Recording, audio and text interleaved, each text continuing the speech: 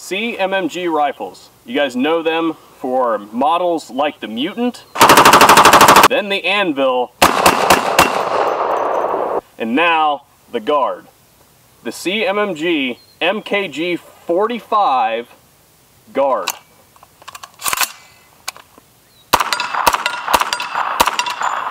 And that's what's coming up next on the VSO Gun Channel.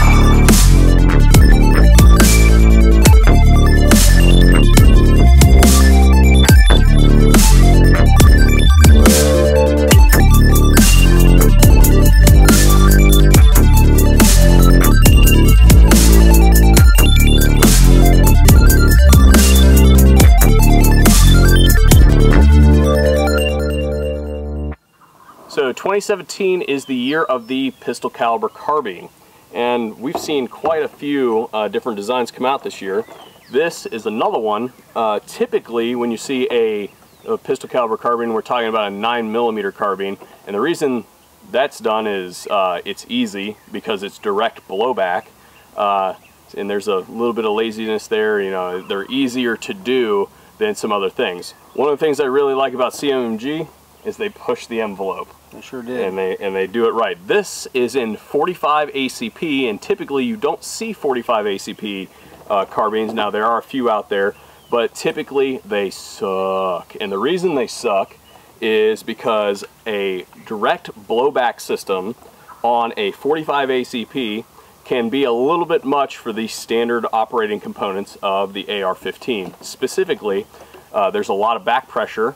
Even though it doesn't translate downrange to a lot of velocity, there's more back pressure, and typically the guns eat themselves. They chew themselves up. So how CMMG has fixed this is this little guy right here. This is their bolt carrier group, and this is what they call their radial delayed blowback system. There are cuts back here on the back side of the bolt, and what that allows this thing to do is slow leak around the bolt, just like a typical delayed blowback system, only usually there's flutes in the barrel that allow that to happen. This is actually in the bolt, and it slows that impulse and allows a very uniform, very soft operation of the bolt, thus extending the longevity of the gun, and it also keeps them from having to overbuild the gun so that it's massively heavy. This gun is very light. We'll put a scale on it here in a moment.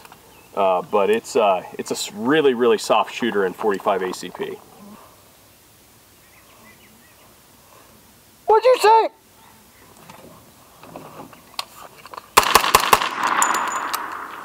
Take it!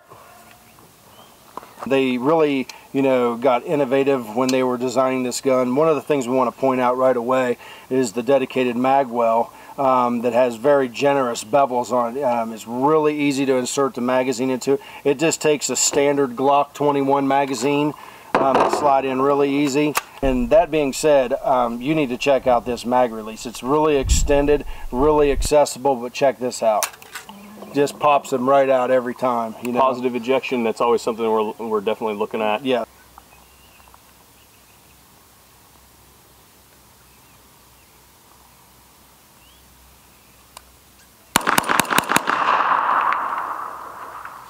Now the one thing I would note is, unfortunately, we had to put an EOTech on this thing because it does not come with iron sights, which we'd like to see some flip-up iron sights on there. I know that that's a user preference thing as well, so we won't ding CMMG up for that too much, and there's no plate on the back to put a clip in a sling, which, you know, they do have Magpul furniture all over the gun.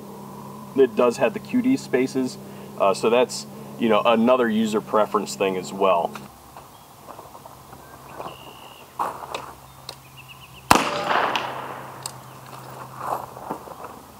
One thing that is really neat about the guard that is different from a lot of PCCs is last round bolt hold open. So that is a little bit of a departure, and they've done it a little bit differently in there. We'll get a shot of that so you guys can see it. Anyway, that's enough of the yakking. Doc, what do you say that we go do some more shooting? Me first. All right, guys, we wanted to see if we had any, you know, selectivity issues with ammo when it comes to this gun. So what we've done is we've selected 4 different style of ammos. It's just your basic 230 grain FMJ ball ammo, standard velocity, but they're all pretty much equal. We're going to see how it goes. We're going to start off with some Winchester.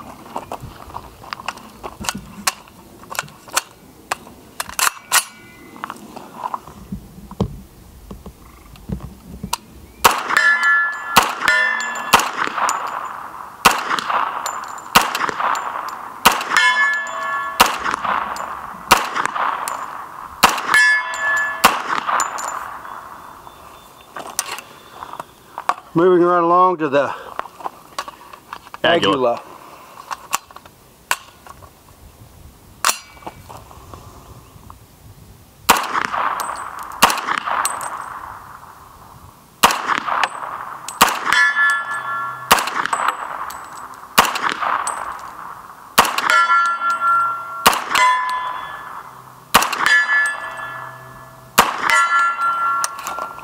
Well, you can tell the Agula is definitely better made ammo. Like the ejection pattern was really consistent on the Agula. It was really all over the place with the Winchester. All going about the same place.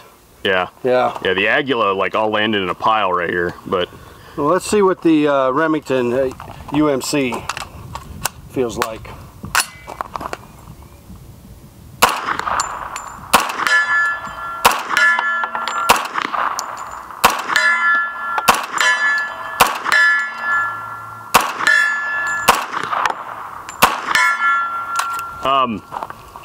I mean, there were only like 3 that went weird, but for the most part, you know, they were pretty consistent too on the Remington.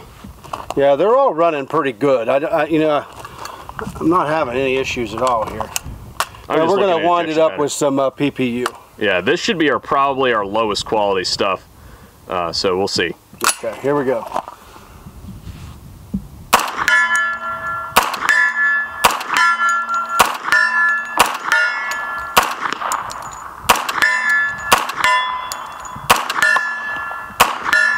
Alright, which is strange, but we had 3 that went to the rear, right, at like 5, 6 o'clock, yeah. And then all the rest of them landed in the projected ejection pattern right here. So actually the PPU, as far as ejection pattern is concerned, was most consistent, which doesn't make any sense. Well, the most important thing, that it ate everything we threw at it. That's true. So, end of test.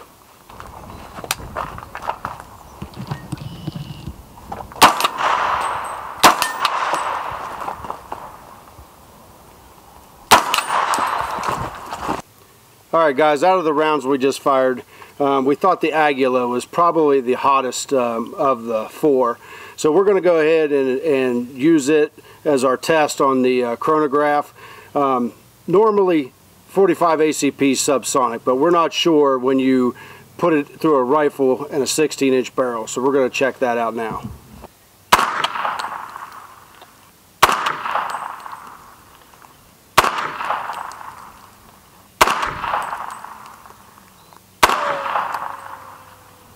Yeah, I don't know what that hit over there, but did you hear that one fly? A rock. Yeah, that was good. Good. So yeah, still subsonic. Awesome. Out of that 16-inch barrel, which is great. Very good. Yes. So we know what we got to look forward to when we throw a can on the end of it. Yes.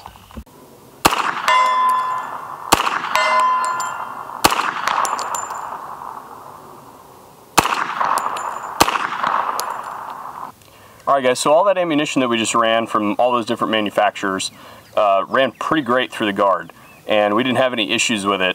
However, if you do find a ammunition out there that is not running well on your guard, what CMMG has available is the action tuning set for their bolt carrier group. So you take, this is not included in with the gun, but it is available separately. You take your bolt carrier group, and there are 3 different weights here.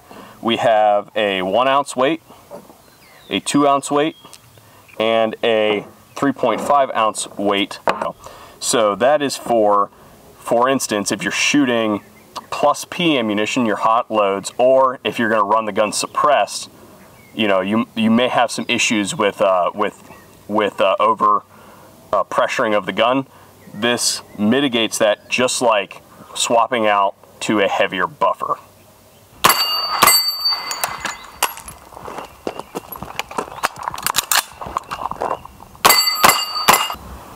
We're going to see how this gun runs suppressed. Is we're actually going to, with the silencer, go ahead and test that bolt weight kit that we talked about earlier, coming up right now.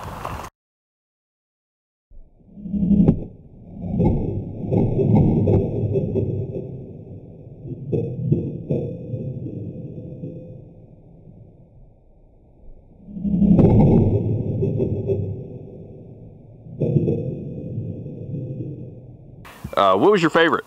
The 2 ounce? The 2 ounce? Yeah, yeah. The one that's, what's the one that's heavier than that? 3.5. There's a 1 ounce, 2 ounce, and a 3.5.